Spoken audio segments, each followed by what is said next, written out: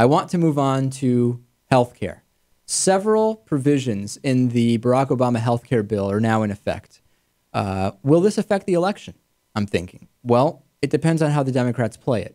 If the Democrats start very quickly rallying behind the immediate successes, and if they can get some good pieces in the media about things that have happened because of those provisions, it may help them. At the same time, it's going to open the door to Republicans to criticize them. What are these provisions that are in place? Well, number one, insurance companies will no longer be permitted to exclude children because of pre-existing conditions.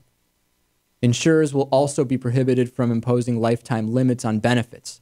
The law will forbid insurers to drop sick and costly customers if they made a technical mistake on their application. I mean, Lewis here moved. If you had put your old address, moved, and then during that time, the piece of mail was delivered, 2 years down the line, you have some serious care that you need, you could be refused payment because you were in a transition period. You moved after you filed the application. That's going out the door, hopefully. It also requires coverage to be offered to children under 26 on their parents' policies and a few other things. Preventative procedures like colonoscopies, mammograms, immunizations, they have to be covered without co-payments. These are not minor things. Now, mind you, I am aware Republicans are going to come out and use healthcare as a primary talking point as we get closer and closer to the election.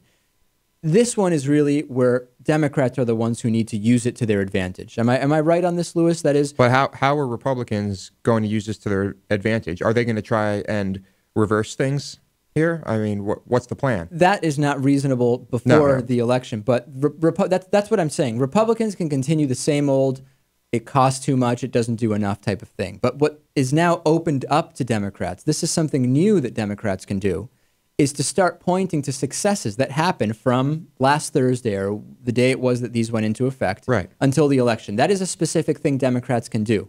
What will Republicans do? Say, no, those things didn't happen?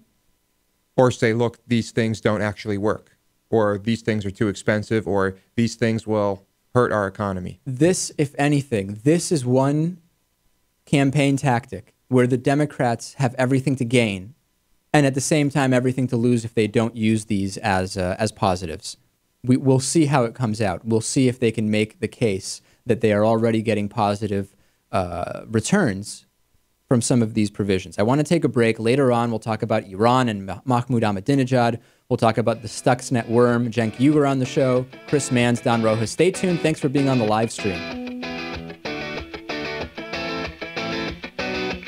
This is Midweek Politics with Dave Pakman.